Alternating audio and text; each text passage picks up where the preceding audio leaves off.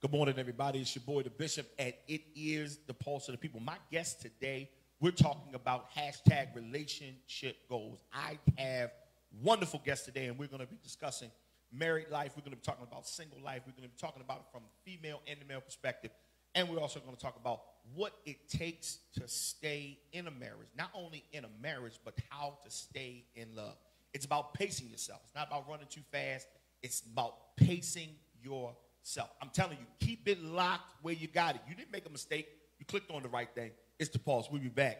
Keep it locked where you got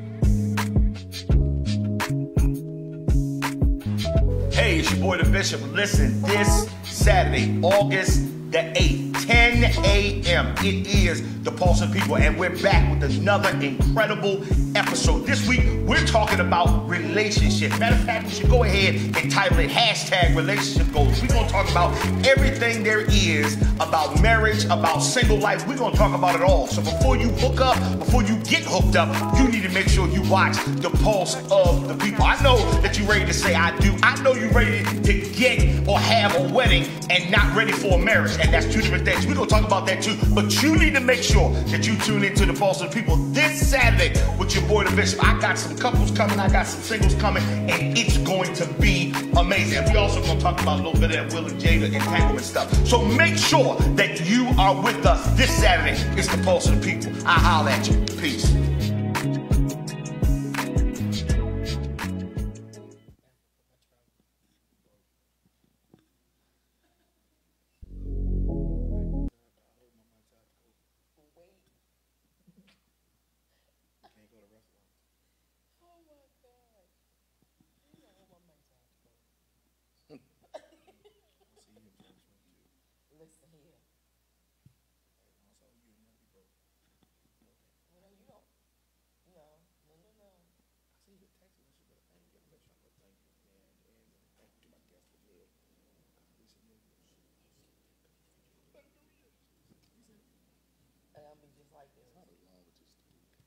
They're gonna be like, her face is saying everything.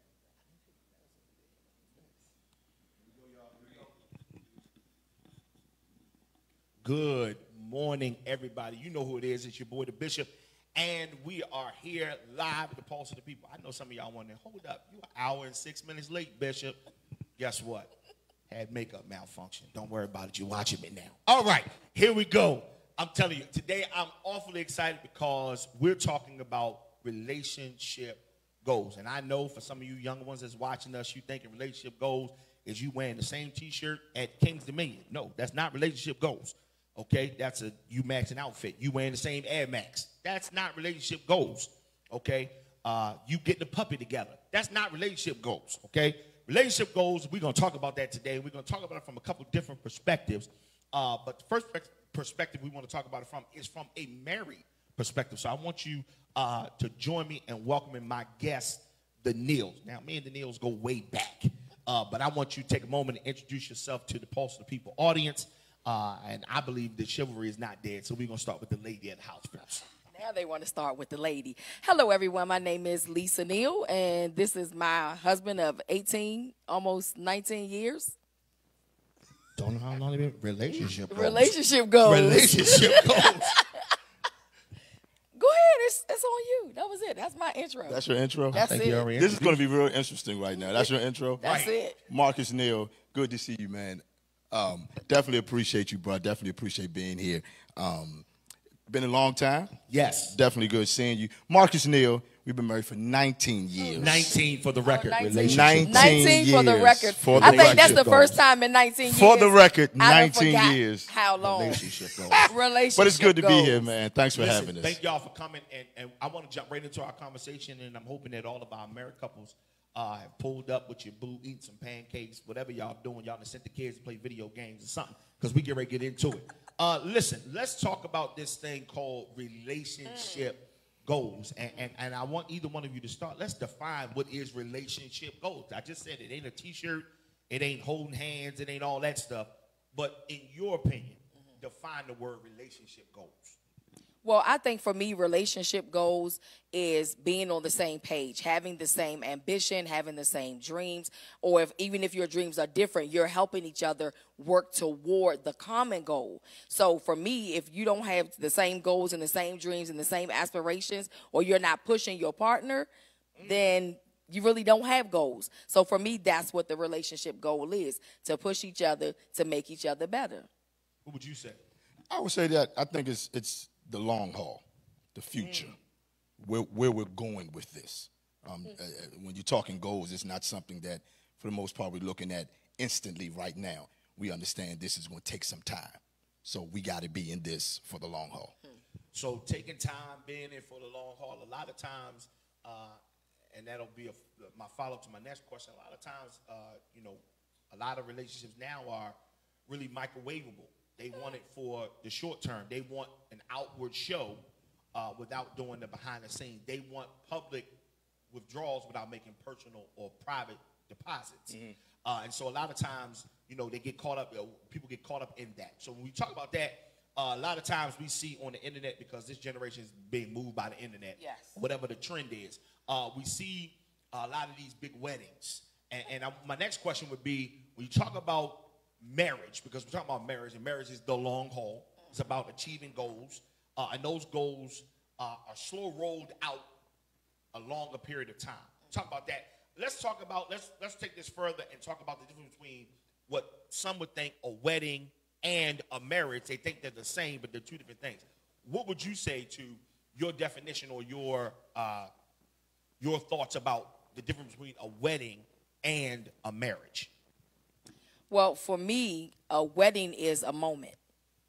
Right. It only lasts for a moment. Right. It's the only thing that I can think of that takes forever to plan, and it's over before it started. Wow. So the wedding is something that's just symbolic for the people. The marriage is something that you have to work at. You have to work at it. You have to groom it. You have to prune it. Because if not, it goes all over the place. So a lot of people, I would prefer to have a small wedding and put our money toward a house or a 401k or some kind of stock. Some people now, I'll just say the younger generation, they want these big, fantabulous weddings, and then the marriage doesn't last 6 months. Wow. Because the focus was on the wedding and not the actual marriage. Marriage is work. Wedding is fun. And let me side note that for those of you who are looking to plan or planning weddings during this COVID pandemic season, at the end of the day, this pandemic should have gave you the mindset to trim your list down anyhow.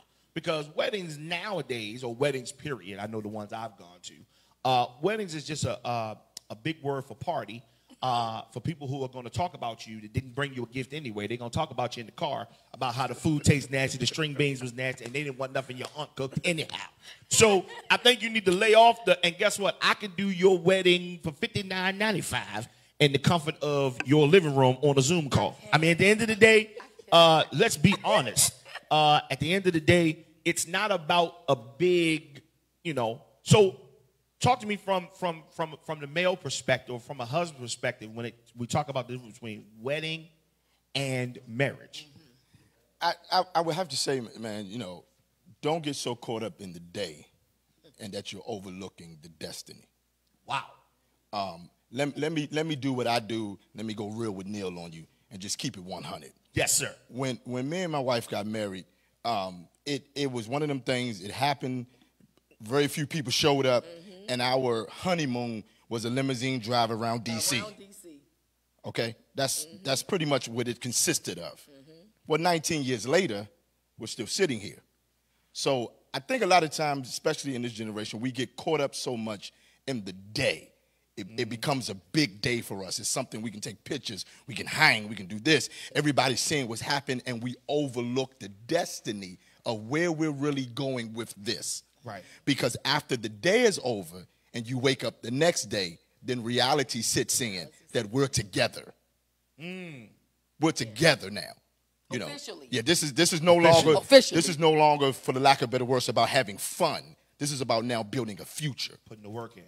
And I think if more couples now really, really sit down and focus more on where we're going and not be so more concerned about what we're going to do this particular day, then I think a lot of relationships will last. So y'all just going right down my list this morning. I really don't even need my pad. Now, when we talk about that, let's talk about this. Let's talk about the struggle being real. What happens when the wedding dress comes off, the tuxedo goes in the closet, you're in that honeymoon phase for that first year, everything is, oh, baby, I love you, kisses before work, you know, I missed you, notes, text, well, before it was notes, text messages throughout the day, and, you know, you seeing each other, it's like the butterflies. What happens when you hit that, what I would say, that 3-year wall? What happens when the struggle of, or what happens when that wedding wears off and now the marriage has to really begin? When the money gets a little bit tight, when the money gets funny, what happens when the struggle becomes reality? Because you're living in a fantasy world, but now the struggle becomes. Speak to that. What happens when the fantasy now becomes fatal? Now I have to deal with, now we got to deal, now we had our first argument. Now you start to rehearse what your mama said 2 weeks before the wedding. Mama said, you know what, she crazy anyway. I should listen to mama. And that come out your mouth in the argument. Mm-hmm. Let's talk about the struggle being real now. Now that the wedding, the wares of the wedding have worn off, let's talk about when it becomes real, when the struggle gets real. Let's talk about that, Real with Neil. What happens when that happens? What happens when that happens? Well, it becomes the reality of, why did we do this in the first place? Now you just went to my next question. Why did I get married? Keep going. So let's talk. It becomes the reality of, why did I get with you in the first place? What did I really want with you in the beginning? And so once that reality kicks in, now when we hit our 3-year wall, our 3-year wall came real quick because we had already had kids. So, you know, we were already. In our 3rd year, we were having kid number 5. Yeah, so we're like kids. We're like already in. Yeah, we're in. You know, so Real with Neil. Yeah. you ain't talking to nobody that's new to this. We true to this. Yeah. That's why I got him on the show. We were already in. That's why I got him on the show. when we hit that wall. Right. And so when we hit that wall, it was a thing of, for me, I had to fall back one. I'm looking at my kids. So I'm like, okay, dude, get your act together. You know, get your act together. You ain't feeling it right now. Y'all ain't vibing. You know, you about to end up on America's Most Wanted. So let me ask you a question, side note to that.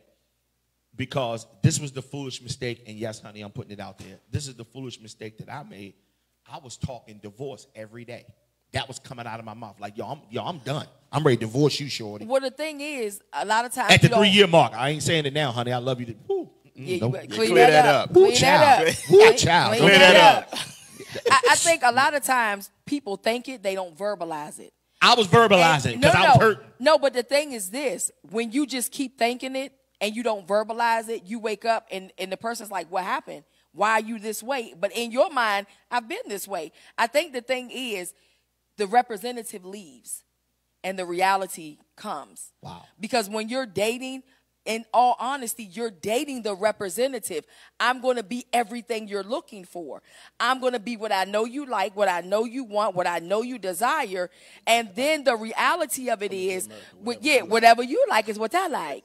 And so it's my favorite movies. Right. So, and the thing is, when that 3-year mark hits, it's not even about why did I do this or I'm not getting what I want. It's a thing of, what is it that you're looking for at this point? Because it almost seems like where we started is not where we are right now. And we're not. And the reality is we're not. And it could be life situations. It could be things that have happened. But at the end of the day, I think Marcus said, you know, it's like, why did I do this? And I'm like, well, what did I want from you? What is it that I wanted from you that I desired that made me say yes, but now I'm not getting it? So my question to that would be, how do you continue to rekindle when you feel that flame could be possibly going out even at that 3-year? Because let me be real. At the time of our 3-year, ministry was in it, so that kind of complicated things because we had to appear to be all things to all men. then we may save some. But we were losing ourselves in trying to save other people. We were encouraging everybody else, but the people who needed to be encouraged was not encouraged. So how then does that, how do you keep, I'm in too deep now. I can't turn around because I've taken the blunt of what mama said. I've taken the blunt of what my friends might have said because I didn't open my mouth and say, yo, she make me sick, yo. I feel like I've taken all of that, but yet I stay. How do I save face and still remain a man or woman of integrity in my marriage? Even with kids, even with different things that may complicate it, how do I stay there and say, you know what, I'm in it for the long haul. This is more than just a day. How do I make that happen? Okay, so for me, and I'm talking from my perspective of what I had to go through. Right. It's going to require two things. It's going to require wisdom and work. Simply when I hit that wall and I said, you know what, she said one more thing to me, we good. And when I hit that wall, I had my bags packed. They're sitting by the door. Everything is ready to go. And I'm just literally walking around the house like, all I'm waiting for you to do is say that one thing. And when you say that, I don't even have to go and pack. I'm already packed, and I'm ready to go. So I go over wisdom and work. I go over and I talk to my mom. I'm sitting down talking to my mother, and I don't want to knock this generation. I want to keep saying this generation. But I think one of the things that's lacking in this generation is wisdom and willing to accept it. Right. Willing because they talk to each other. Willing to accept the wisdom. So I go to my mom, and I'm sitting in the kitchen, and we're sitting down, and my mother says to me, she says, Marcus, what's wrong with you? And I say, man, that Lisa. And she says, okay, let me hear it. And I started telling her everything Lisa was doing wrong. And my mother says to me, simple words like this. She said, go home, unpack your bags, put everything back in your dresser because you wanted her. And I looked at her and I said, what did you say? She said, we couldn't keep her away from you. You couldn't stay away from her. You wanted her. So get up, go back home, and make it work. When I had to make it work, it had nothing to do with Lisa. It had everything to do with me. Right. So I had to go home and start working on Marcus. You can go to the gym every day and work out all you want. It don't benefit me none. All I do is say you look good. That's about it.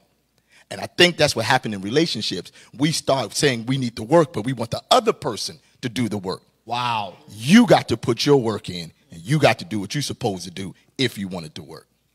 Wow. Wow. Wow. Only on the Pulse of the People can you get this. You can't get it nowhere else. So my thing is, even with that, so now we are doing the work. We are talking. We are communicating. We are doing all the things that make relationships healthy. My question then would be, even after we break through the wall, we've broken through the wall, things are, is when people say, I forgive, but I don't forget. Because sometimes that comes back up. So now we've been going good for a while. And now something else comes to remind or cause us to reflect what transpired. So we get to 5 years, but you go back and reflect on 3 years, the moment you see a glimpse of what happened that caused the events of the wall to start to go up. We see that. We didn't mend the defenses. I forgive, kissy kiss, whatever. But now something else comes up, and the first thing you throw up is, well, blah, blah, blah, blah, blah. And now you start to revisit that. When couples say they forgive but don't forget, let's speak to that. And then we're going to take a quick pause for the cause. When they say they forgive but they don't forget, because that becomes ammunition for a dispute or heated dialogue, as one would say. Well, I don't think there's a such thing as I forgive, but I don't forget. Okay. You're either forgiving and letting it go, or you're not forgiving. I think when you say things like I forgive, but I won't forget, it's because you really didn't forgive. And at the end of the day, if you're not going to forgive, then why continue? Why keep telling me, oh, it's okay. Oh, I love you. I forgive you, when you really don't? Because then it comes to, as we talked about earlier, fighting fair. Well, you're not going to fight fair because you didn't forgive. At the end of the day, when somebody hurts you to your core and they do something that messes you up mentally, You don't forgive. The only thing you're saying to yourself is, I'm waiting to see it again. Because a lot of people believe a zebra don't change their stripes. Wow. So in a marriage, it's not that you don't love them. It's not that you don't care. But you do put a wall up to say, it's only going to be a matter of time before you do this again. So then what I'm going to do is mentally prepare myself to be able to handle the blow that I'm already expecting. So then it puts me in a place of uncertainty. Then it puts me in a place of I really don't trust anymore. So that's why you can't tell me you forgive me, but you won't forget what I did. You're either going to forgive me and we're going to move on, or you're not going to forgive me. So that is like an oxymoron to me. You can't tell me, oh, I forgive you, but I ain't going to never forget it. Then you didn't forgive me. Right. Because, and I don't want to go biblical and spiritual, but the Bible says he'll drop it into a sea of forgiveness where it will be remembered no more. That means that in God's mind, you know what? I'm going to wipe your slate clean. But so many marriages, we don't want to wipe the slate clean because you use the word, we need ammunition. I need something that I can use against you. Because if you don't do anything else, I have nothing else to pull up. So I got to keep this in my hip pocket just in case I need it. I need you to speak to that, but I wanna piggyback. This thing is getting so good to me, Lord have mercy. I want to piggyback to that when you talk about, because I'll be honest with you, I got a problem with Mr. Ruben Studdard. He put a song out so long ago, I'm Sorry, 2004. Now listen here, I'm a little upset about that song because my man wrote the song and sung the song and said, this is my sorry for 2004 and I ain't gonna do it no more this year. Now that's a lie. Okay, he wrote a song that was a story because, okay, so when you talk about being sorry or being apologetic about something that may have, because like you said, I'm working on me. So I can only, so I used this week in my mask off moment on my Instagram about the scripture where it talks about the beam and the speck.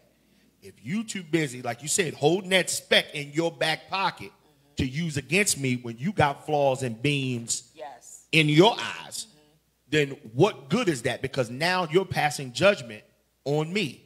And if I'm supposed to be your mate, tell death do us, then it's almost like you're betting against me with house money, saying that, yo, he gonna any day now, and you looking at your clock, he gonna mess up, she gonna mess up. But the songwriter said, Lord have mercy, I'm the preacher now.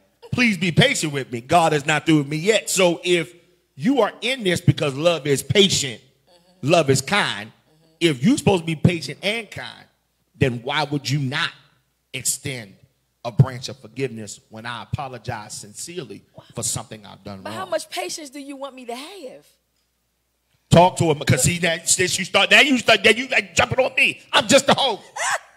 Talk to him, then we're gonna take a quick break.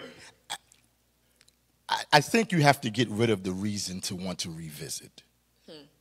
Okay. I think a lot of times people hold reasons so they can go back to that again. So that once you hold that, you're going to always be looking for something. You know, you're going to if you can't let it go and you hold on to it, you're going to look for something else to add to it. You know, you have to be able to let it go.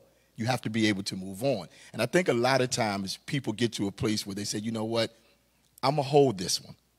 I forgive you, but I'm going to hold this one because I want to have a reason that I can come back to something and say, oh, remember when you did that? Well, I thought we got past that. Oh, no, you got past that, but I never did. Now, is that more prevalent, and either one of you can answer this, is that more prevalent for women to hold on to or men to hold on to? I think it can vary. I think more so, I think sometimes, majority of the time, is more so the women want to have that. But I think sometimes it can vary where you can have a guy, depending on the situation, where he might say, you know, I forgive you, but I ain't going to never let that one go. So it's like the argumentative person in a relationship, the one who needs to get their point across, will be the one to more so hold on to it or whatever. I'm just going to say it's women. Okay. I mean, we hold on until there's no hold on left to be held. And that's just what we do. That's just the makeup.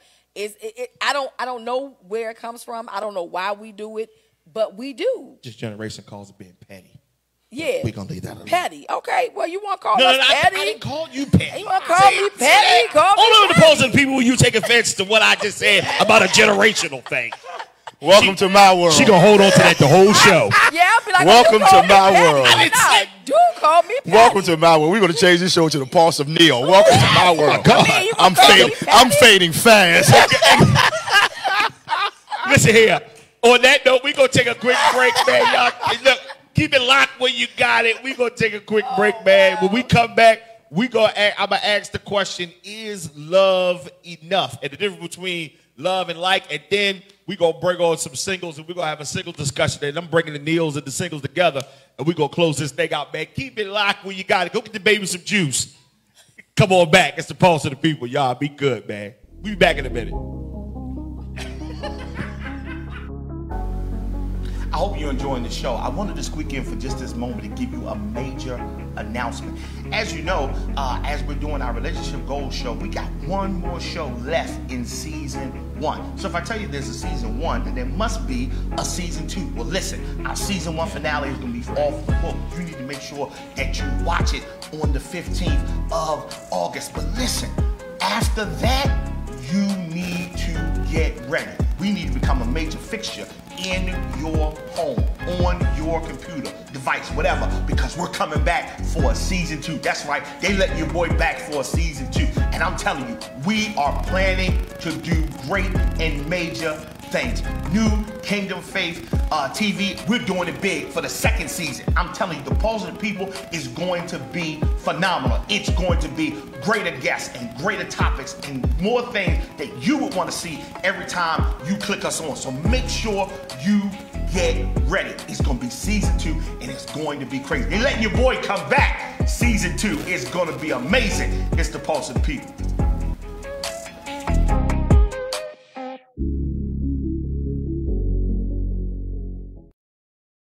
To the Pulse of the People, I hope the baby stopped crying. Y'all got him something to drink. I hope y'all got a little bit closer now. I hope you ain't separate on the couch. Husband, pull up next to your wife, man. It's all good. You know she being petty. It's all good. I've been shot 4 times in the commercial. 4 times. You don't see the bullet holes. When I stand up, I might start bleeding. So I'm here with the Neils, and we are having a ball. I wish y'all could get some of the stuff that's off when we went to commercial. It was off the hook. But I'm here with the Neils, and we're talking about relationship goals. I want to further our conversation and ask the question from and some of y'all might know this, and some of y'all get to know it right now. If you check out Cisco's 1999 album that went 10 times platinum, there was a song on the album called Is Love Enough? I wrote that song, but that's a side note. I'm going to ask the question, is love enough when it comes to apologies, when it comes to continue I'm sorries, when it comes to different disappointments and heartbreaks?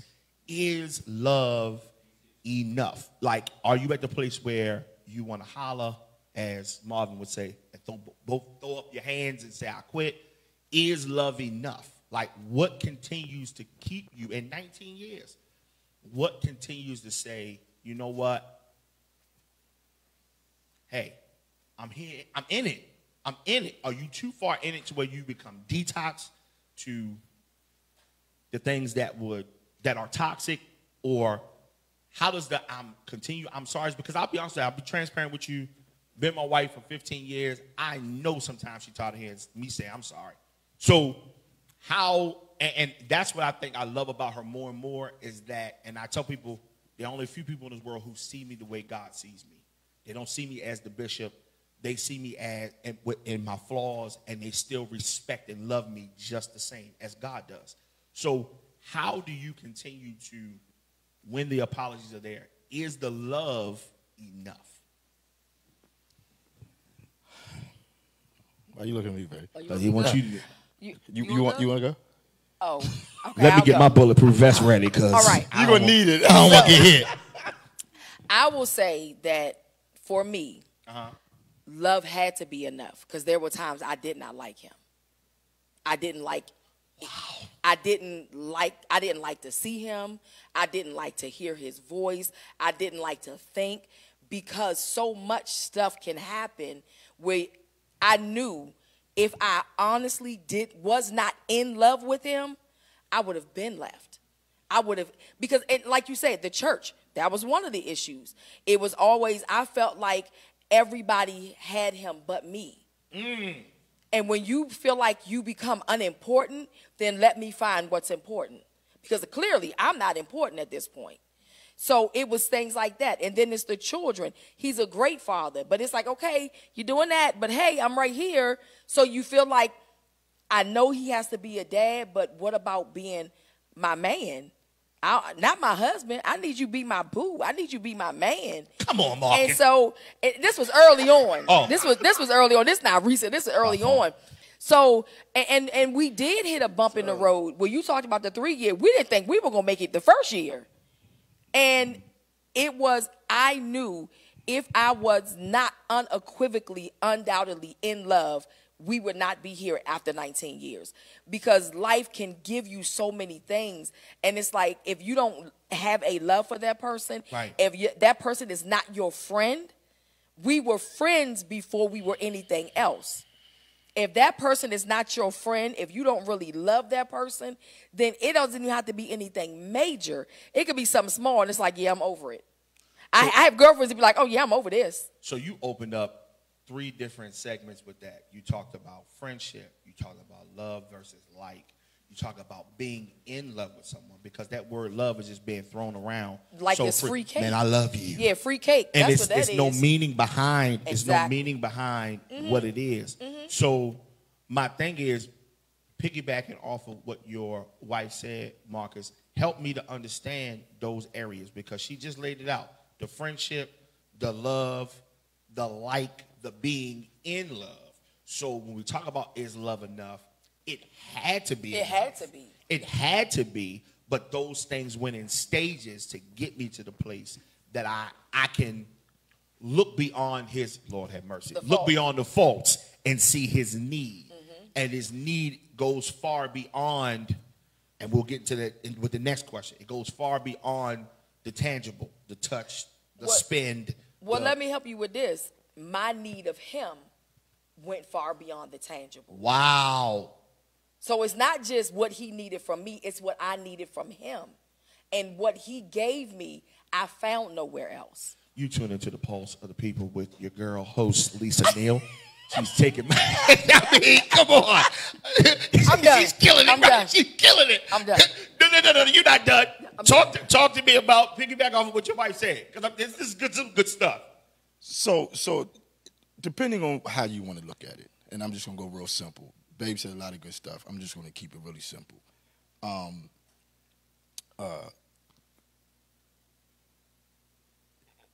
Love, is it enough? You know, for God so loved the world, he gave. So he gave love, which he felt was enough to do. Tina Turner says, what love got to do with it? What does it got to do with it? Here's the thing that has kept me where I am. I've reached a place in my life after we've been on each other for 20-some years, married for 19 years, 5 kids later. What I'm more so in love with, I'm attracted to her sacrifice. Wow. Because when I honestly look at her and all of the stuff we've been through, I really feel like if I would have had anyone else, I'd be divorced now. So what keeps me in love and what keeps me attracted is the fact that she's sacrificed so much to get to this place now. And that's what holds me.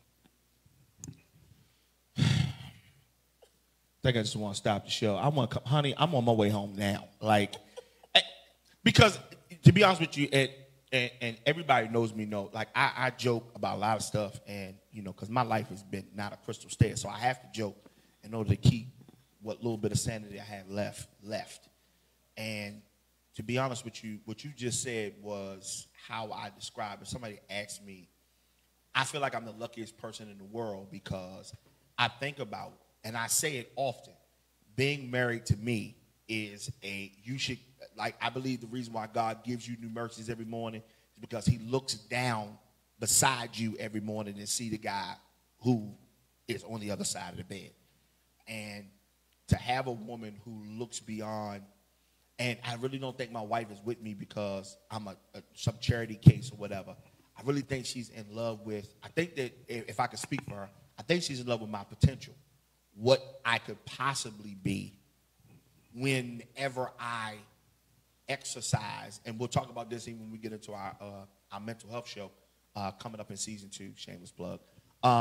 When I get past some of my PTSD moments, when I get past those moments that shook me up as a kid, as a teenager, even as a man, seeing the things that I saw, going through some of the things I went through, and caused it to shape my attitude, messing with my altitude, so to speak.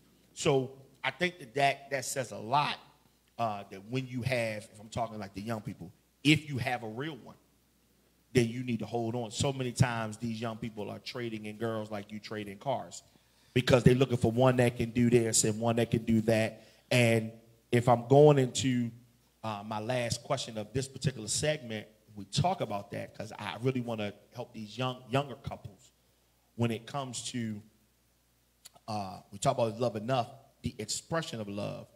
We from the old school. We talk about making love. Y'all just talking about doing whatever the heck y'all doing. Yeah. With 50 say, I'm into having sex, I ain't into making, yeah, that's what y'all into doing. We got to go low and slow because we hurt ourselves. So, so my question is, what happens in a marriage when you've been with a person, you've seen a person, you've seen them, they, children, all of the stuff, but you still want to honor your vows into giving yourself to that individual. What happens when those things, when those things are not happening religiously? There are things that permit sickness, things of that nature, that permit some of those where you were spending money before. When some of the perks or some of the things that happen in a relationship that, and I hate, like you said, I hate saying this young generation looks at it as that's it. It's about Netflix and chill. But what happens when electricity get cut off? Because we've been there before. I can speak for us. We've been there before. What happens when those things, when there's no money, when you live in paycheck to paycheck and you still got to make it happen? Or, us as men, especially being men in ministry, we made a foolish investment in ministry to keep ministry going, but our own house has lagged. Mm-hmm. What happens when we sunk our money into something that we thought the Lord said, but maybe the Lord just gave us the idea and it wasn't a not yet to pull the trigger on it? And baby is wondering where that $150 went because she was going to feed the family for 2 weeks on that $150. How then do I give myself to doing my wifely or my husbandly duties as it attains to sex, as it attains to date nights, as it attains to all of that stuff? How do I keep it fresh? How do I keep it innovative when things aren't really on the up and up, or, Well, a couple of things. And one, let me throw this one at you, everything that you were saying about your wife, and then I'm going to touch that because I know we're running out of time. Don't make me cry. No, I'm just saying. I cry easily. I think more so now what we're dealing with, I think we have to be very careful of what we're attracted to and who's attracted to us for what reason. Right. Because what I'm coming to find out is, whether it be your position, whether it be your style, whether it be, your finances, whatever it is, people are attracted to individuals for sometimes all the wrong reasons. Right. And so you have to understand time will change your attraction. Let me say it again. Time will change your attraction. He's preaching now. The reason why I say that, because when we got married, I was 24. I don't look now like I did when I was 24. So all the things she was attracted to then, she can't be attracted to now because I don't have that. So time will change your attraction. Right. Tribulation will draw you closer to the attachment. Wow. If you're going to be attached to one another, you're going to have to go through tribulation. And that's what's missing in the ingredients of relationship now. People don't want to go through nothing. So because we don't go through nothing, we go further apart. You start to drift from each other. So how do you keep it fresh? You do as the Bible say. You do your first works over. I'm a firm believer that what you did to get them, you're going to have to do to keep them. So that means that I got to turn back on to R. Kelly because that's what we used to do. All I'm saying is, all I'm saying R is, makes it happen. I don't care. His music ain't what I he keep did. the Jodeci. My man, I talk keep to him. Jodeci close by. You know what I'm saying? What you did in the beginning, you're going to have to continue to do, even if you have to recreate it, even Right. if you have to become creative with it. Right. You're still going to have to find that form to package it to continue to do it. Because you got to remember, that's what attracted her. Right. That's what attracted him. So if we're not doing what we once did that was attractive, then time changes the attraction. Right. You're no longer feeling the way you once did back then. So how do I woo you in to get you back to that place? You know, even though I got a gut now, I still do what Marcus did when he was 24. That's why I'm out here walking 5 miles a day, honey, because I want to get back to my fighting weight when you first met your boy, okay? That's why I'm out here in these streets walking every day. That's why we're in these streets. That's why I'm in these streets That's why walking we're every in these day. streets. Because I want to get you back to your boy. You know what I mean? You know what I'm saying? I'm never getting the hair back, honey. Just You know, that's why we're never in these getting the hair streets. back. Never getting the hair back. Ain't gonna get no more You know. fades. You That get ain't what never I'm saying. happening again. Unless I get one of them toupees. Okay? That's why I'm never getting the hair back, honey. So just forget that. Just boom, okay? But I'm trying to get back. She asked me the other day, you trying to get skinny like Eric Jr.? I said, I ain't never gonna get back there, but I get close. Okay? You gonna get close. I get close. We gonna get I'm close. gonna get close. I'll be looking at my sons. I'll be like, y'all stole my body. Right. Eric, I want my body back. Yeah, but that's good because it helps to keep it, you know, because it's often been said how you lost one man is how another woman's going to take yours. So it's good to see that reversed in the way of relationships. The way that you got them is the way you need to keep them. And why, and I know Babe was going to say something, but, and I want to flip the script. Why you on the streets, on that pavement, getting that body back? We need the women to do their thing, too. Don't be coming in the bedroom looking like Aunt your mama, you know. Aunt your mama with the bonnet on. I'm just saying, give me a little lingerie. Right. You know. Or put the leopard bonnet on. That's This all always I'm had asking the for. old mother. No, That's all I'm asking for. A Mother. bonnet Just is a a little bonnet. something. Whether Mother. it's leopard You coming or in the plain. room wrapped up like the Virgin Mary, we got a problem. We got you heard. I'm just saying. You heard it. You said this was the pulse of the people. It's the pulse of the people. Keep my pulse beating. Yes, sir. Right now, fading fast. Yes, sir. Listen, we gonna have more with the deals a little bit later. They gonna come back. They gonna come back in our concluding segment. Listen, man, we are having too much fun on the pulse of the people. We'll be back in a minute. I got some singles. We gonna talk single talk. We gonna help you. Those of you who are looking to get booed up. You want to get booed up, but you don't know how to get booed up, or you wondering why it's taking you so long to get booed up. We're going to talk about that in a minute from the female and the male perspective. Join us in a minute. It's the Pulse of the People. We'll be back in a minute. Go get the baby something else to drink. Y'all are trash. I'm not fooling with you.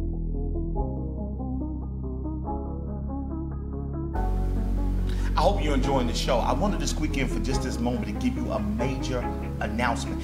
As you know, as we're doing our Relationship Goals show, we got one more show left in season 1. So if I tell you there's a season 1, then there must be a season 2. Well, listen, our season 1 finale is going to be off the hook. You need to make sure that you watch it on the 15th of August. But listen, after that, you need to get ready. We need to become a major fixture in your home, on your computer, device, whatever, because we're coming back for a season 2. That's right, they let your boy back for a season 2. And I'm telling you, we are planning to do great and major things.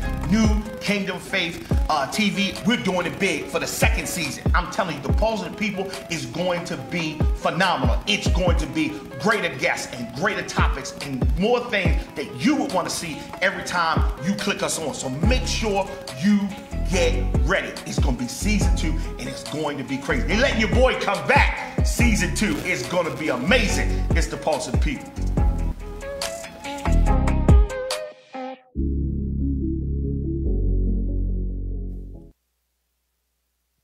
Welcome back. I hope you enjoyed that first segment with the Neils. I'm telling you, I've been knowing the Neils for quite a while, and I'm telling you, just to see them and hang with them again, they're going to be back in a few moments when we have our closing segment. But I hope and pray that you got something out of that. I'm telling you, they really helped me to understand my role as a husband and what I can do more to keep the logs on the fire. I was dead serious, honey. I know you watching. I was dead serious. Later on, R. Kelly. All right. So now we look at things from a different perspective. When we talk about relationship goals, and I wanted to bring two people who are near and dear to me onto the show to speak about relationships. They do have something in common because both of them are military. So Navy. He's saying that very loudly. Navy. I don't discriminate. She never discriminates. So I want to be able to talk about relationships from a single perspective, both male and female perspective. So I want to take the opportunity to welcome Nathan Wiley. I want to take this opportunity to welcome Miss Ashley Cook. Thank you all for coming on the Pulse of the People. I know I introduced you, but I want y'all to go ahead and introduce yourselves and just say hello to the people. And then we're going to get into it. We're going to talk about some single stuff. All right? So go ahead, ladies first, always on the Pulse of the People. Introduce yourself to the world. No problem. Thanks. First off, thanks for having me, Bishop. I really appreciate it. This is one of my favorite topics, so I am so happy to be here, everyone. I'm Ashley Cook. Thanks so much for having me. Thank you. I'm Nathan Wiley, Bishop's right-hand man. Thank you. So, Bones, I thought that Ashley was going to say, this is my favorite show. I thought that's what she was going to say. She said, my favorite topic. She didn't say my favorite show. I thought she was going to say my favorite show. My favorite news show. Insert that. Insert favorite news show. Recognize. Pulse of the People. So, let's talk about singles. Now, I want to talk about, because I want to start with you, Ashley, because you have a very, very, very unique story that I just love to hear. Your testimony, your story is very unique. Can you share that with our audience? The story, the promise that you made your father. Father promised you made your father. Share it with the people. Sure thing. So I grew up two-parent household. My parents met back in '84. They dated for about 5 years, and then they got married and was my mom's first everything. My dad was my mom's first everything. They were married for 19 years until my dad passed away in 2008. So I would say my view on relationship from the start was something magical, you know, something that every little girl thinks about when they get married. I have this Prince Charming. I see that my dad treats my mother like a queen. So I want to say it was my 9th grade year, my first year in high school, and my school, shout out to Cicely Tyson School in East Orange, New Jersey, they had a program for young kids to pledge to be abstinent. So that was one of the things that my father and I did together. He placed the ring on my finger when I was 14 years old, and although I lost the ring, and it breaks my heart, but I've been able to maintain myself, and I'm, you know, it turned into something that it wasn't just for him and I. Right. It's something that I wanted to do to honor God, to honor myself, and just be able to share that special moment with, you know, whoever my forever partner will be. So I'm grateful. So that's an amazing story. And like I said, I love every time I hear it because it just shows the commitment that you made not only to your earthly father, but to your heavenly father, that you would keep yourself until God gave you or gives you the right person to share that moment with. A lot of people, I'm pretty sure, and I'll be honest, as I say often, I'll address the pink elephant in the room. There are a lot of people who probably sitting on the other side of the computer, sitting there watching us, and going to say, that's craziness. That's in a world where everyone is Netflix and chilling, doing more chilling than Netflix. I've heard it all. Speak to that. How and even for somebody who has, because I believe that, and I've heard the term, and I don't know how true it is, but I've heard it, born again virgins and all that kind of stuff, even though people who have been promiscuous and things of that nature, how do you speak to your level of discipline? How do you speak to because I'm pretty sure dudes be like, what's up? So, and they try to, as they say, pull up. So how do you deal with that? I think something that's been very important for me has been safe spaces. Okay. So not putting myself in situations where things could potentially go down. That's been something that I've held tight to in college and even in the military. I mean, make sure that I'm making sure that I'm safe. So when I'm going on a date, I'm driving myself there. Nobody's coming and picking me up, so that if I need to get out in a hurry, I can do what I need to do. No, we're not meeting at your house, date 3. You ain't coming to the crib. We're not doing that. We're not doing that because I need to make sure that, although, I want to think that in the moment I would say, no, this is my promise. This is what I'm going to do. You don't know what you're going to do in those moments. So make sure that you keep yourself safe. Speaking to the singles, make sure that you keep yourself safe and make sure that you think about those things before you go on the date, not in the moment you're trying to stop yourself, because you may not have enough time to stop yourself. Now, before I go to Nate, I want you to speak to this, Ashley. Let's not get it twisted, right? Because somebody was what you finna say? No. But you no. I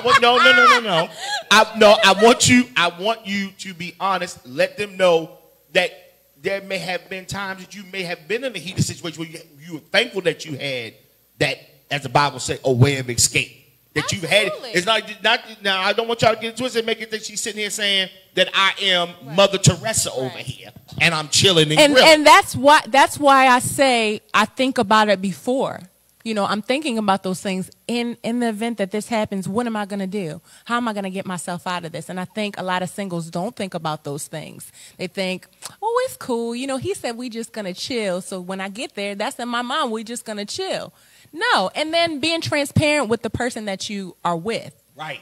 Being transparent with them, like, look, this is where I am. Unfortunately, it hasn't always gone well for me to where guys are just like, I'm not up on that. So you can keep it moving. And then I have to make an informed decision. Right. That, okay, well, this is just not for me. It doesn't mean that I'm a bad person or I'm not doing what I'm supposed to be doing because they don't want to do what I want to do. I don't have to have them adopt my opinion. My opinion is my opinion, and it's my body, so I have to respect my tempo.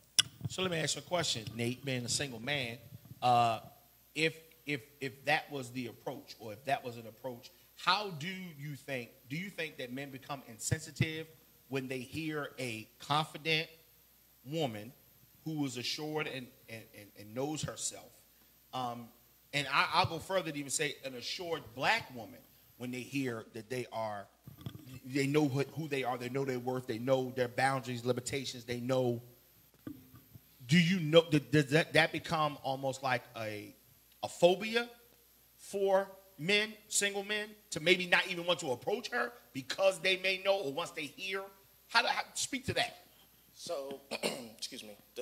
Listening to it, the situation to me, it would sound a little, I'm good. I don't want to, sorry. A little scared that they would not approach her. But to a person like me who's in the church as well, that would, that's a good thing. So some of the guys that's out here in the streets and will first walk up on her and be like, oh, okay, I'm going to get her. I'm going to change that idea. And they'll still try to push, and then they'll get in their feelings like, dang, I messed up. I can't do nothing. So to a guy like me, it's reaffirming, because it's even get hard for the men as well when they want to stay true to it. We both go through the same struggle. So you can speak to it from a man that men go through the same struggle as women, whether or not they're saying no, or whether a woman, if they do press up and a woman says no. The struggle is still real for men too. Yes, because there's been plenty of times where the female says, oh, we're not going to do nothing. We're just going to chill. You're going to sit and get into the couch. Next thing you know, somebody's leaning on somebody and the movie's off. And they're not even to the third scene. My Lord. Turn the movie off. Jesus. And I think to speak to that as well, like, women have to be responsible as well. If you say this is what you're going to do, then you have to stick with it. You can't try to entice him, but only just a little bit. Just to, okay, let me try. Now, when you talk about enticing, because enticing could go a couple different ways. It could go about your conversation. It could go about your outfits. It could go about, I ain't talking about no conversation. You show a little leg, then hey, a brother gonna get curious. And I'm not saying, because I know there's a whole culture right now where, women want to showcase their sensuality and their sexuality, and they feel like as a result of that, it's being punished by, well, this is what you're putting out there because you're dressed this way. Right. But at the same time, we have to carry some form of responsibility to say, I'm going to use my words to say how I feel or what I want, but not use actions and use my words in a different way. Right. My body's saying one thing, but, My mind's telling me no. My grandma would say something like this: if you ain't selling nothing, take the sign down. My God. So my whole thing is that sometimes, so I'll be honest with you. What happens, Nate? What is the response to a man that takes modesty as an attraction? Because some men, like you said that, oh, wow, okay, that's refreshing to know. That could be a turn on to say, yo, okay, she's saving it. That I'm cool with that. Like, let's rock. So to be honest, that's where I do find that attractive. I get drawn in when someone says, oh yes, I'm in the church, I want to save, I don't want to do this, I want to wait, I'm trying to do better. Like you said, I born again virgin or whatever you want to call it. That does draw me in. But once I get sucked in, it's a whole nother story. What you mean? What's the whole other story? It's a whole other story. As I stated, they want to sit, relax, chill. Let's go to the room. And then it's like, but what happened to you wanting to save it? And when, like you said, if you don't put yourself in the right predicament, sometimes you'll get caught up and be like, okay. So let me ask you a question. I'll be very transparent when asking this question. What happens when the mindset is we're not going to, you got that Janet Jackson, let's wait a while before it goes too far. What happens when it does go too far? As a woman, and then I'll ask you as a man, as a woman, do you place the blame on you? Do you say, maybe I didn't convey the objective of this situation? Do you beat yourself about it? Like, how do you go about, I wouldn't say justifying or rationalizing your fault, but how do you go about conveying then not only to, even if it gets, you got to call a timeout, how do you convey that to your partner? Like, hold up, okay, I think we're going too far. Because now, let's think about it. Men think different than women. If it's a green light, men gonna punch it to fifth gear and we gone. It's no put it in neutral, stop it, hold on. Because I know if I kiss her neck a little bit more, that hold on is gonna turn into. So how then do you convey that to where it's the line is drawn and like, please don't draw and I don't want to be spooky or whatever, but the line is drawn. I think the important thing to do is be upfront, have those conversations up front about what your triggers may be, even ask your partner what their triggers may be so that you don't find yourself, like you say, in the moment already trying to halt something. It's a train. It's not stopping. So you want to make sure that you speak to those things that, okay, when this happens, then this is how I feel. You have to be very transparent about those things and not just expect for your partner to know or to be able to read your mind or anything. Right, So that's something I would do. To your statement, though, I've come to realize that I'm more of, I think it's sapiosexual. So the sapiosexual. So once you get my mind going, I'm there. And I'm... So you already fast forward. I'm fast forwarded. And it's hard to just say, change that topic, or I'm not going to have a conversation with you now. So I'm supposed to just stop talking altogether? Right. What am I supposed to talk about? Right. Because when I'm having an intellectual conversation and things are interesting to me, that makes me says, oh, yeah, I want to spend more time with you. Or I want to, whatever. Right. So let me ask you a question before we take a break. And when we come back from our break, we're going to talk about the infamous new word that's going around, entanglement. So, but I want to ask this question.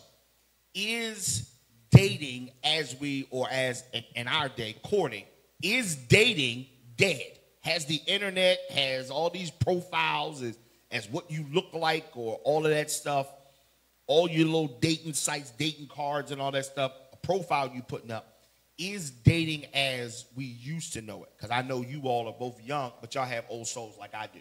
So is courting, opening the door and all those things with no motive? Because I'm back in the day, it was opening doors. There wasn't no motive. Let me wine and dine you, take you out. We could even go Dutch and it not be offensive. The man's supposed to pay. But, baby, I got it this time. All that stuff. So is dating, because now it's more mating.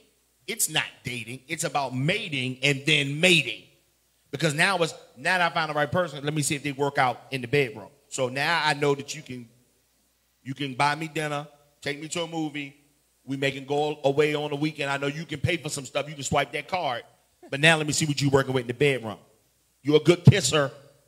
But is dating as we used to know it, courting, I'm not going to say dating, courting, is that dead? Speak to it from a female perspective. I want to believe that it's not, but in my experiences, I feel like it is dead. And I want to jump in because I want to, from a standpoint of, as a father, I'm pretty sure you as a father as well, you want to set an example for your sons and your daughters because you want to say to yourself, you know, I'm going to end up like somebody. So seeing the role model that your dad was. Yes. That's a very tall glass to try Right. to fill. So without you looking for the gentleman who's like daddy, you are kind of looking for the gentleman. It's a hard lens. Right. It's a lens. So that is your perception of dating or courting. Yeah. So as a woman who do you believe is dead because these dudes is trying to drag and swag? Is it dead?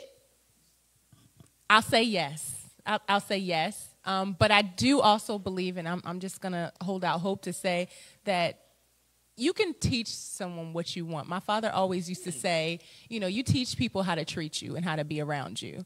So if you set the standard to say, this is what the only thing that I will accept, the person that really wants to be with you and for you, then they'll rise to the occasion. Wow. If not all others, they'll keep it moving. So let me ask you a question. Should these conversations be had before we go and get Ruth Chris? Or should this conversation be had before we go to the Red Lobster? Should this be because, you know, we went back in the day. It was what you and him do? Or we just talking? Yeah. Should that be the talking phase before we Netflix and chill? Should this be the important conversation we have and not Absolutely. You hang up, I hang up on 3 hang up? Absolutely. Ask the hard questions up front, and that way when you get to the date, you know, you already know what you're expecting. Enjoying yourself. Exactly. What do you say to that?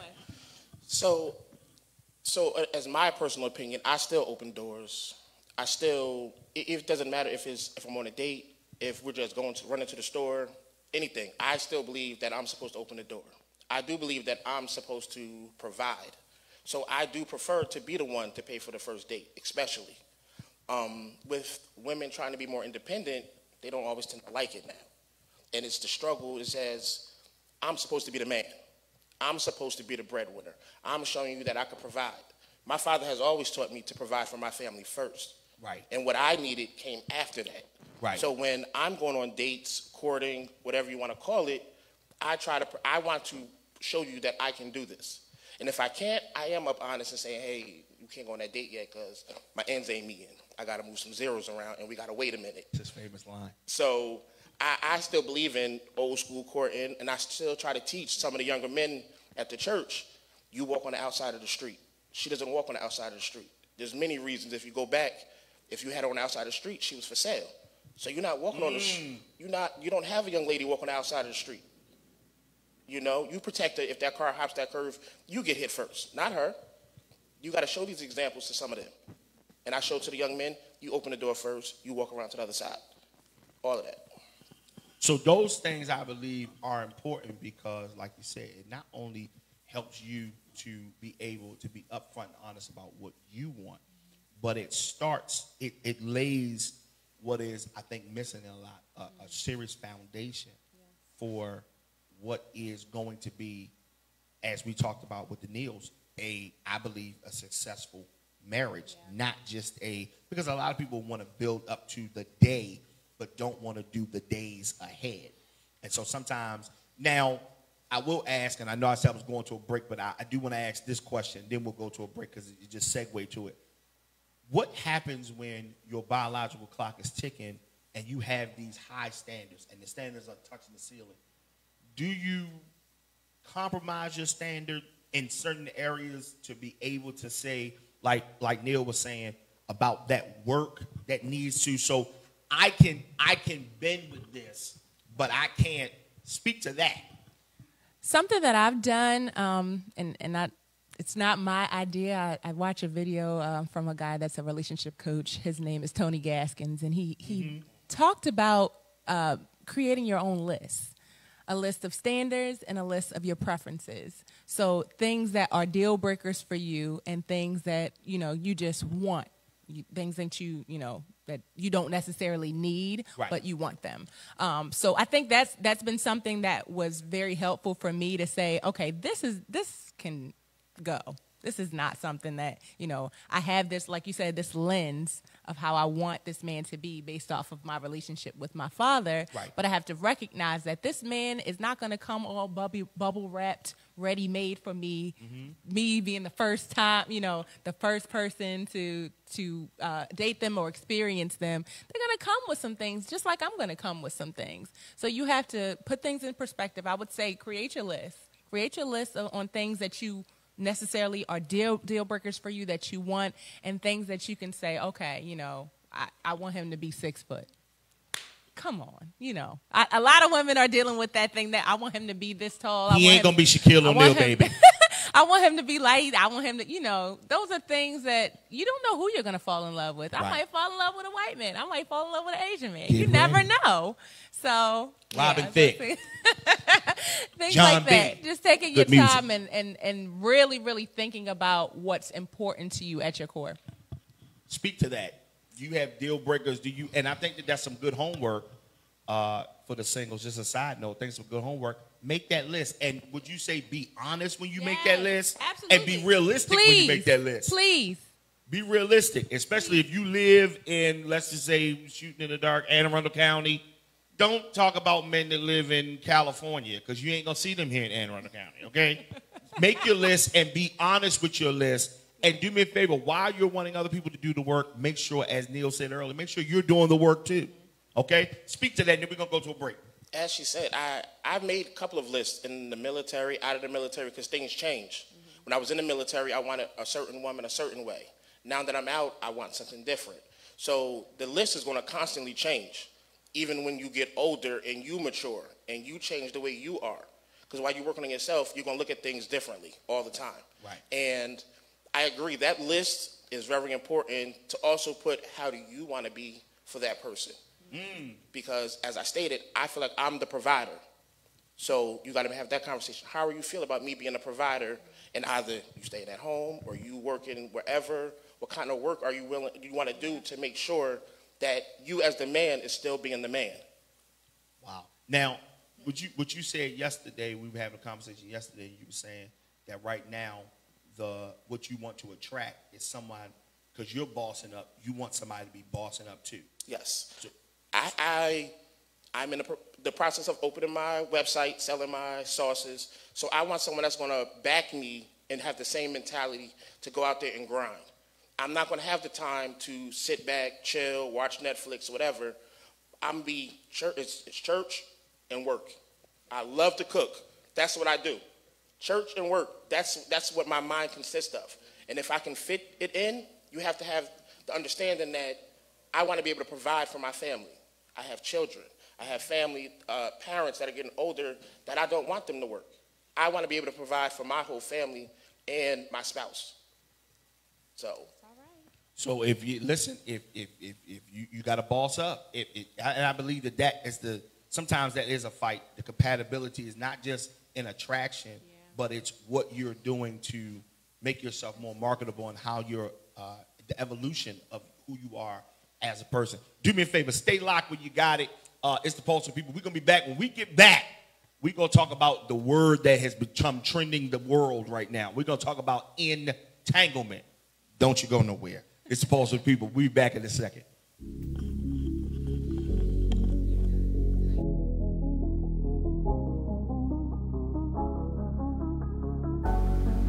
I hope you're enjoying the show. I wanted to squeak in for just this moment to give you a major announcement. As you know, as we're doing our Relationship Goals show, we got one more show left in season 1. So if I tell you there's a season 1, then there must be a season 2. Well, listen, our season 1 finale is going to be off the book. You need to make sure that you watch it on the 15th of August. But listen, after that, you need to get ready. We need to become a major fixture in your home, on your computer, device, whatever, because we're coming back for a season 2. That's right, they let your boy back for a season 2. And I'm telling you, we are planning to do great and major things.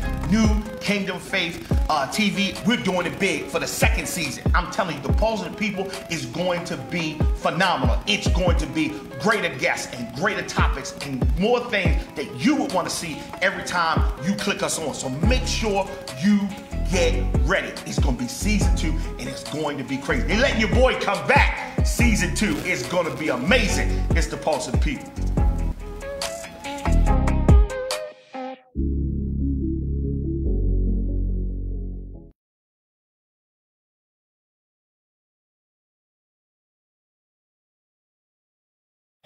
Pulse of the People, listen, I am so glad that you're taking time out of your Saturday to join us, and we are delighted that you are watching us. Make sure that you join us next week. It is the season finale, season 1, Pulse of the People. We have a major exclusive. I can't even tell you. That's how big it is. I can't even tell you what's going on, but you need to make sure that you watch it. Next week is going to be mind-blowing. I got a major announcement also for next week going into season 2, how we're doing things differently with the Pulse of the People. I am exceedingly grateful to our show's executive producer and creator, Dr. Dante Duckett, and his son. I am going to give him the production name, Duckett and Son Productions.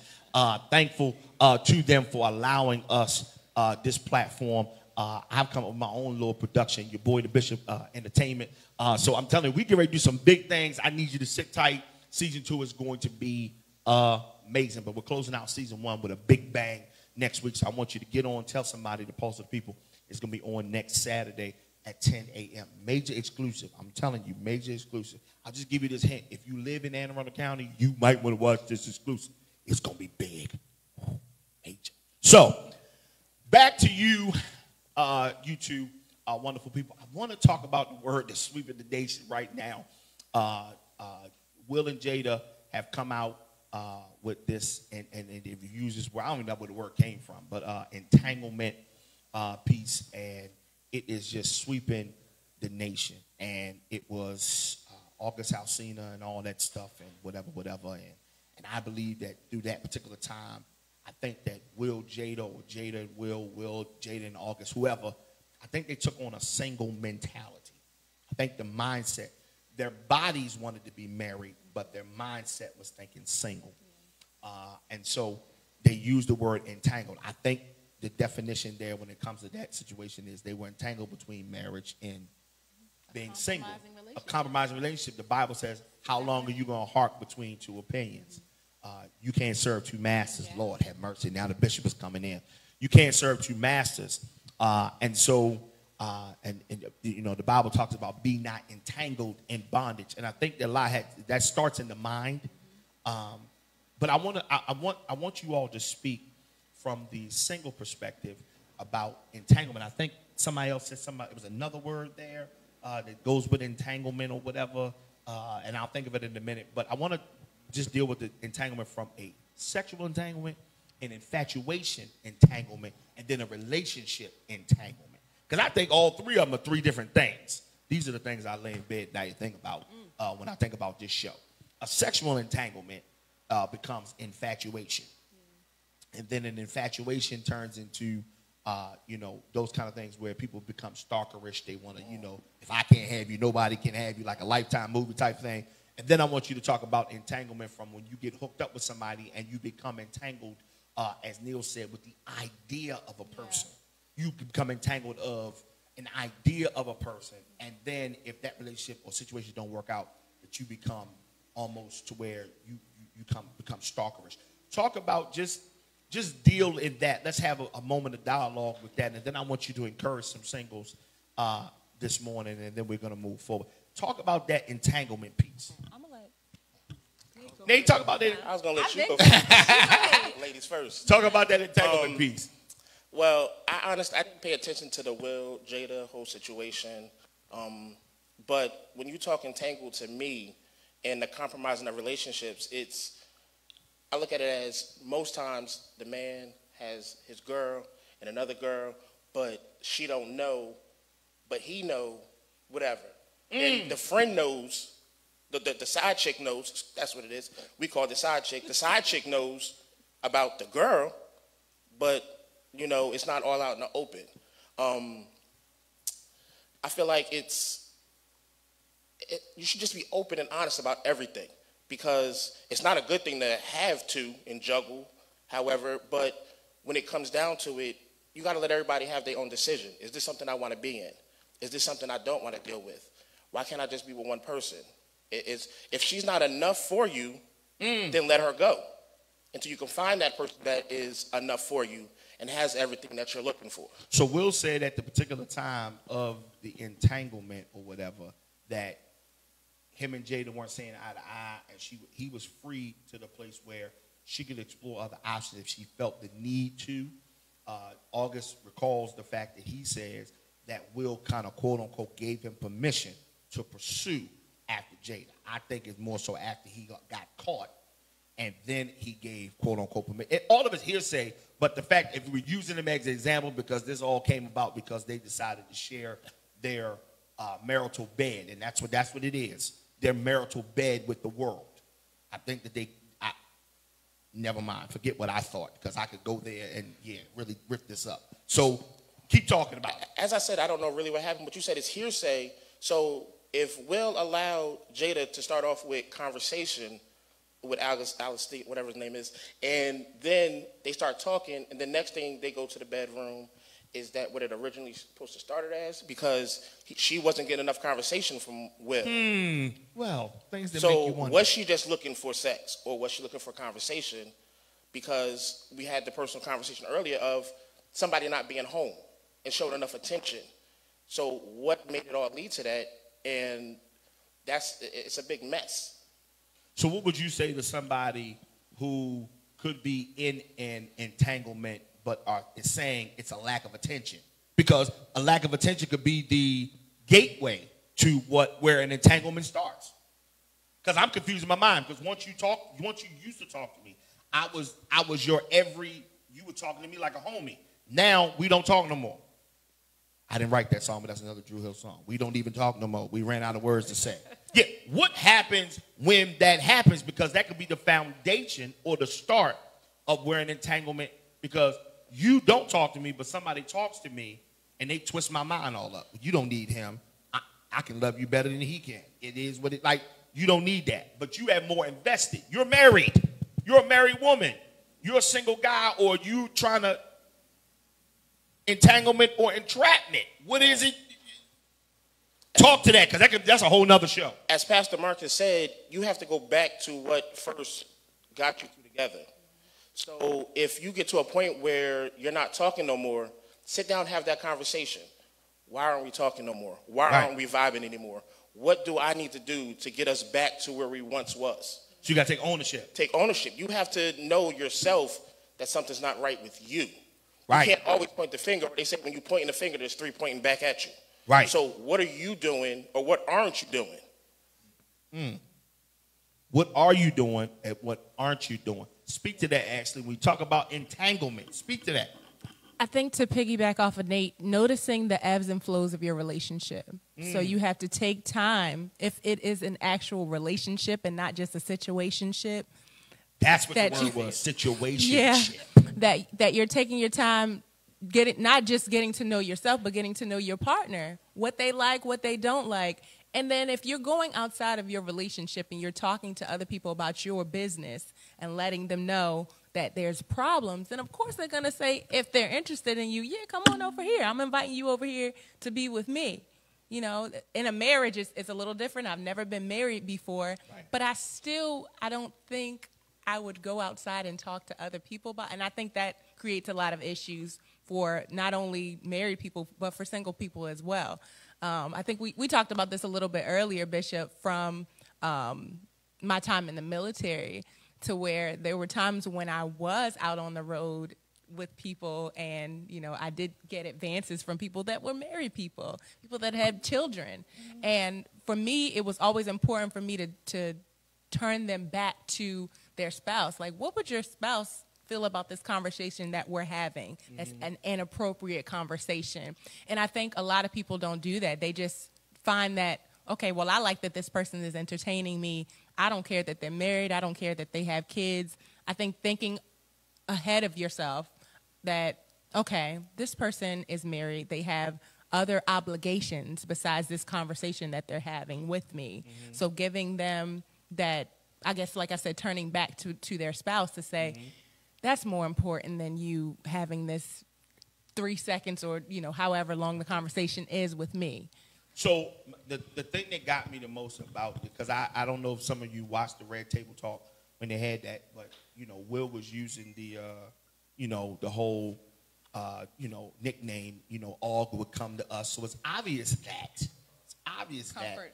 he befriended the both of them, and then it might have turned to an attraction because maybe August was attracted to Jada from the standpoint of this is what he wanted in a woman. And so he was attracted to how accomplished she is, how, well-spoken she is, blah, blah, blah, blah, blah. And it became something that turned into something in his mind before it happened in reality. And sometimes I think entanglements, like I said, start in the mind first, and then they're acted out in different stages. So I want both of you to take a moment before you take a moment and speak to singles that are watching us today. How would you, I want you to pretend like you are Jada. I want you to pretend like you're Will. I'm not going to be August. Okay? That's not fair. No, hot. The camera's August. I'm not going to be August because I was born in November. Listen. So here it is. I want you to speak to August. The scene is simple. He's pressed up on you.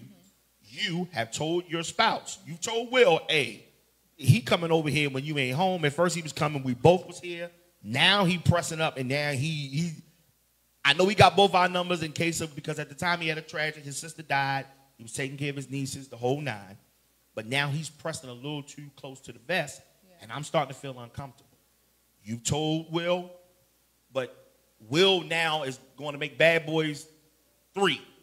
How? Because August is coming around. How do you stop August at the door and say, August, you can't come up in here. No, we can't talk. I know you crying. How do you stop him? Because in his mind, he befriended him to get to you. How do you speak to him? You be clear about what the friendship actually is. I believe the reason that this became an entanglement because she gave into, or I leaned into the possibility of a new relationship. Letting this person know that my marriage is first priority. We can be friends because some people don't believe men and women can be platonic friends, but I do as long as you are honest up front about what it is. So I think just letting August know, or she should have let August know that I'm married. I have kids. I have a family. I'm open to being your friend and supporting you, but that's where the line is drawn. I can only support you as a friend. I can't support you with my body. I'm not going to be able to do that. So Jada has gotten on the phone. You on the set of Bad Boys 3. You focusing on your job. She's called and say, look, August came by the crib a couple times. He know you gone. We spoke to him and told him that you were going to be gone, but he keep pressing up. How would you then get on the phone and address August? Jada's already told you, look, I done told him, we can't do this. How do you address him to reassure him what your spouse has already said? I'm not getting on the phone. I'm getting on the first flight back, first off, because you got to show. Men, we need to see something. You have to see that I'm here. Just because I may be gone, you have to understand that this is still my home. I'm there in the situation. You may think this is what you want, but it was only supposed to be a friendship and not more. So I'm going to come back and let my presence be known. You're not going to put your hands on August, are you? I'm going to pray I don't. But I'm saved some days. I'm working on it. So you would show up physically to let August know, look, don't get the wrong idea, partner. This is what it is. I would I would appreciate if you stay away from my home and away from my wife and away from my family. Now, August got some things because he's going through How do you say that? Now you've shown up and now you're at the door together. He didn't show back up because he don't get the hint. How do you say that together but still keep in mind of his mental stage and capacity at the time? How do you say it and don't run away a potential? Because guess what? That could be on your conscience. Blood could be on your hand if he go out here and do something harmful to himself because his mind is entangled already and infatuated with you, upset and messed up because he thought he had a friend in you, already dealing with his PTSD situation, and then he went out here and killed himself. I don't believe we should have to put that on ourselves, though, to be completely honest, not being insensitive. As a couple, we are a united front. It's the two of us as one. So once we've said whatever or set whatever we're going to be in our relationship, once we communicated it to August, I mean, it's not our problem what he goes out and does. We can let him know, hey, maybe you should get some real help, let a professional help you. But, I mean, I can't be responsible for if you do harm yourself because you want to get at me. And we've already told you, you know, what the expectation was. True. As a keeper of my brother and us as black men and women, we struggle with going to get help. So I would try to help him go get the help that he needs. So you go with him? I would go with him. I'm going to still befriend him. Or at least I'm going to try to still befriend him. That's good. I'm going to still try to befriend him and help him get the help that he needs. That the help you're looking for is not in my wife. Wow. Because as we're talking about singles in a relationship, you think because she's a nice woman that you want to get with her, but that's just an outlet. Because after you finish, the situation's still going to be there. So you need to actually find other coping skills to get done with this, to get over the situation. Wow. Do me a favor, because we are running out of time, and I want to get the Neils back on here just to give some encouragement to a married couple. Either one of you want to go first. I want you to look in that camera, and I want you to speak to a single female. I want you to look in that camera and speak to a single male to let them know that, number one, or whatever you want to let them know, but to encourage them that their time is not up, that if they're looking for love, that God would give them a place to find love in the right place, and that they will be happy. And if love is delayed, it's not denied. Whatever you want to say, but I want you to speak to a single. Whoever want to go first, Sure. I want you to minister to a single. If I could say one thing to a single woman, I would say take your time.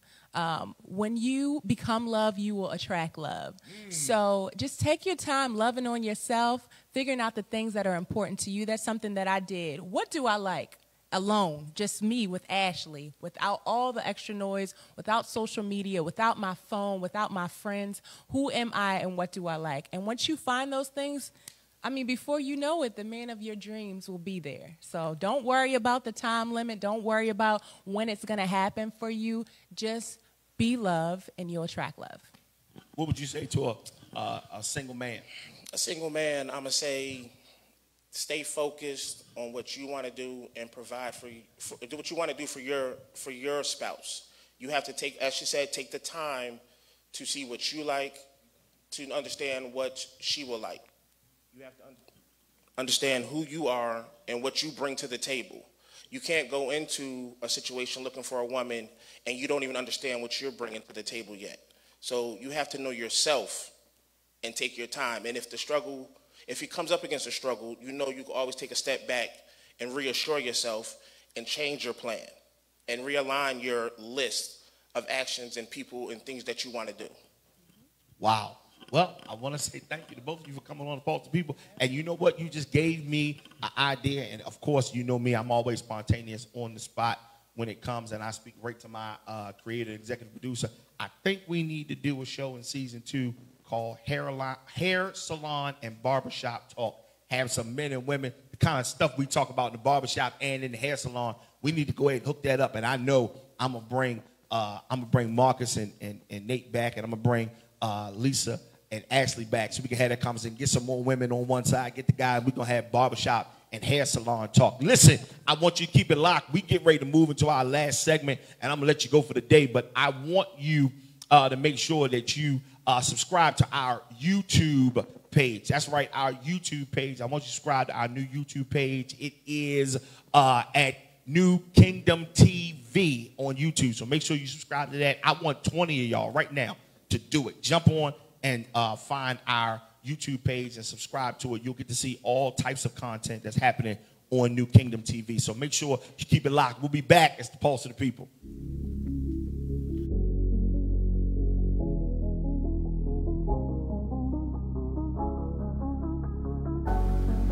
I hope you're enjoying the show. I wanted to squeak in for just this moment to give you a major announcement.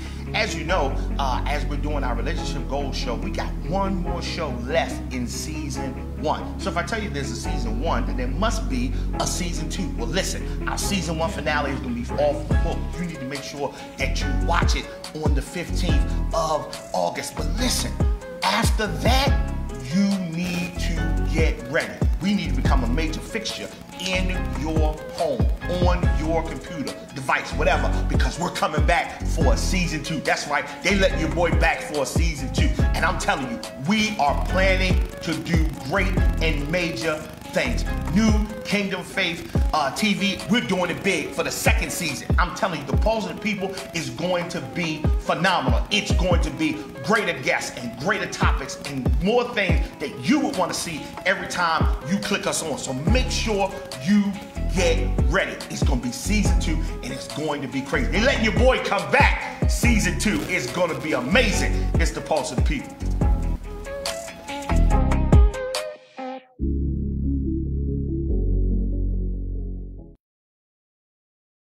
To the Pulse. Listen, it's been an honor and a pleasure to have you with us today, and I'm just overly excited. I'm back with the Neils, and they're gonna close us out. But I want to take a moment before I give to them. I want to do my Bishop's Black-owned business spotlight today. I want to spotlight, first of all, what I'm wearing today. Is Money Catchers. It is a Black-owned business. You can follow Money Catchers at Money Catchers _444 on IG. Make sure also I want to spotlight Always Clean Car Detailing. That's my man Darren Brooks. You can follow him on Instagram and on Facebook at Always Clean. Always is with a Z. Clean Car Detailing. You can follow him. Make sure that when you check out those businesses, make sure you tell them the Bishop sent you. And of course, you can make sure you get with the greats, Nate the Greats. He was just on the show a second ago. Nate the Greats, all of his barbecue sauces and rubs and all of that stuff. Make sure that you be a patron of those Black-owned businesses. They're doing it big. You can follow on IG at Nate the Greats on IG, and I believe it's the same on Facebook if I'm not mistaken. And also you can get them on www.natethegreats.com. You can follow that there. You can get all your rubs, and he's working on some stuff for the fall, so you can put your turkey in. Some good stuff come Thanksgiving time. So that's my Bishop's Black Business Spotlight today. Those 3 businesses. Make sure if you have any questions, you can DM us and let us know if you want more information about those 3 businesses. But please make sure that you support Black-owned. I'm back with the Neils. And I want you to take a moment and I want you to speak to a couple. I know we use in our profession in the church that you're either in a storm, you're going through a storm, or you're coming out of a storm. I want you to talk to couples. I want you to encourage them. They're in 3 different places. They're either at the wall, they're about to hit the wall, or they're coming through the wall. Speak to them and encourage somebody to let them know that just because you're at a detour, it does not mean divorce. Because we automatically want to just call it quits. It does not mean divorce. Speak to that. Speak to a couple. So I'll take this one really quick before Babe finish up. I'm going to say this. Keep it moving so you don't lose it. And I'm going to say that off of a life experience. Really quick. I suffered a horrific hand injury in the parking lot of my dad's church. My dad's church parking lot is gravel. Playing football one day, and the ball is thrown. I'm running after it. I look up. The ball get caught in the sun. That's a whole nother word there, but we'll keep going. The ball get caught in the sun. I can't see it. Then when I do see it, it's past me. But I feel if I run fast enough, I can catch it. I start to run, pick up speed to get it, lose my footing, and I start sliding on the gravel, and my hand is caught under my knee. When I get up, I look at my hand, and I see all this activity going on. I say to my son, "What is that?" He said, "Dad, that's a rock." I say, "Pull it out." He said, "I'm not touching it." They go get my wife. She comes in, takes me to the bathroom. She's running water on my hand, and my flesh is falling into the sink. Long story short, they take me to the hospital. They look at my hand after x-ray. They say, "Mr. Neal, you got a lot of rocks activity going on in your hand. We have to remove them." They remove the rocks. They stitch me up, but they put a splint on it.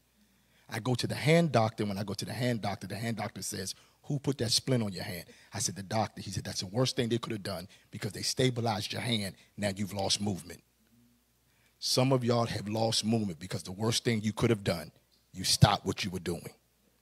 And because you stopped, everything now is mobilized. The doctor said to me, Mr. Neal, in order for you to keep your ring finger and your pinky finger, you got to get movement back, because if not, we're going to have to amputate them. And it took everything in me. Even nights I laid in bed, I grabbed my wife's hand with a medical ball, and I was moving it, but I'm crying profusely because the pain is taking me out of here. What saved me, and I got to go, what saved me, one night I'm in church, and they had a keyboard player there because I couldn't play because we didn't have a bass player. In order for me to play keys, I had to run the bass line. Service gets high. I look at the keyboard player. I said, I got that. I go over to the keyboard, and I sit down, and I start running the bass line. While I'm running the bass line, my hand is bleeding through the galls, and I'm crying. My father comes over. He says to everybody, leave him alone and let him play. And I kept running the bass line, moving my fingers, because I understood if I stop moving them, I'm going to lose them. And I don't know who this is for, but when you come through it, you're going to heal better than the hurt you're feeling right now. Because if you look at my hands, the scars, you can't even tell what I've been through. And you're going to heal better than how you feel right now. The hurt you're feeling now, you're going to heal better if you can keep moving. Don't stop now and get stuck. Because if you stop moving, you're going to lose what you got. Come on. Speak to married couples. Lord, I feel like dancing right there. Woo, my foot. I got this foot, this left foot. Woo, child. This left foot want to move so bad. Come on. Well, I needed that for myself. You need that for yourself? I did that for me. I'm taking that, eat that one for me. Go ahead. All right. Well, I would just want to say I'm going to speak directly to the married woman. I want you to understand that in this place that you are in, whether you're at the wall, going to the wall, or coming out on the other side of the wall, one thing I want you to do is not lose you. A lot of times what we do is we get so wrapped up in our husbands and so wrapped up in our children and so wrapped up in life that we forget about the simple thing, and it's just 2 letters, me. It's not selfish, doesn't mean you don't care, doesn't mean you're not concerned. But I've seen so many women get wrapped up in life that they lose themselves. They forget about self-care.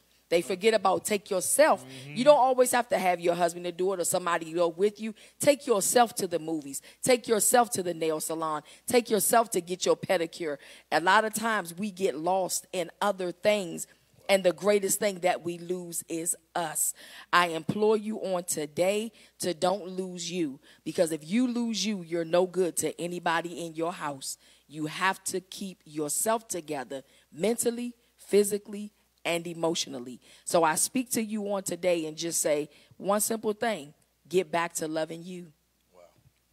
Well, it's just that simple, man. I'm telling you, I want to say thank you to all of our guests for being here on the Pulse of the People today. I'm telling you, I always walk away from this show, not just as its host, but I walk away a whole person. And so today I'm walking away even more whole than what I was when I walked in. Big thank you to New Kingdom TV for making this happen. Our executive producer, our producer, thank you so much for doing what you do to make it happen. And especially you, our viewers, thank you for watching us and continue to be the people that we love to serve. Listen, if you have some ideas or you want to see something talked about on the Pulse of the People, drop us a line and let us know. Trust me, we'll keep it in consideration and we'll make sure that we talk about it, because at the end of the day, this is the Pulse of the People. Real talk, real issues with real people, because it's real necessary. As always, it's your boy, the Bishop. Honey, I'll be home soon. I'll see you next time. Be good. Peace.